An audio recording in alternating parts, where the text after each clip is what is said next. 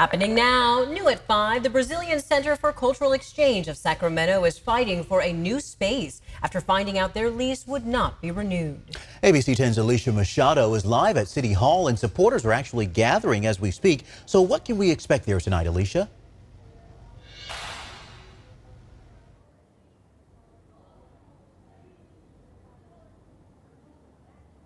Yeah, Chris, Laura, that group of supporters actually went into City Hall just a few minutes ago after dancing and drumming outside of City Hall.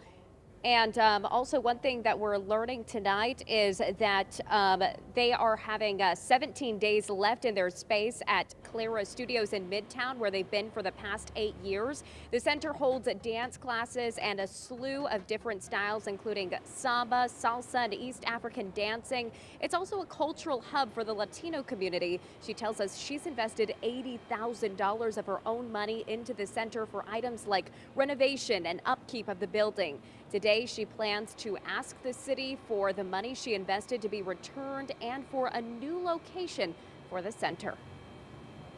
I think that the Brazilian Center deserves a home, and I urging, if the taxpayers' money is going to go to arts and culture, make sure that we have a fair place that is for arts and culture. Not what you say that is matters, is what you do out there in a community that matters.